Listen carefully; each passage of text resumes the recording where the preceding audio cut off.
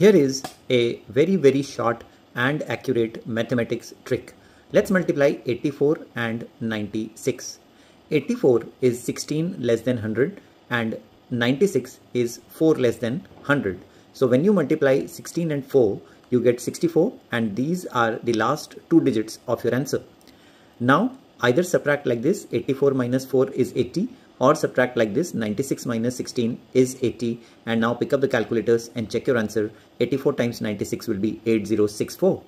Likewise, if you see these two numbers, 100 minus 108 is negative 8, and 112 when subtracted from 100 gives you negative 12.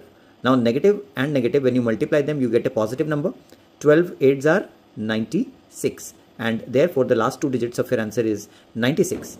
And now when you subtract like this, 108 minus 12 becomes 120.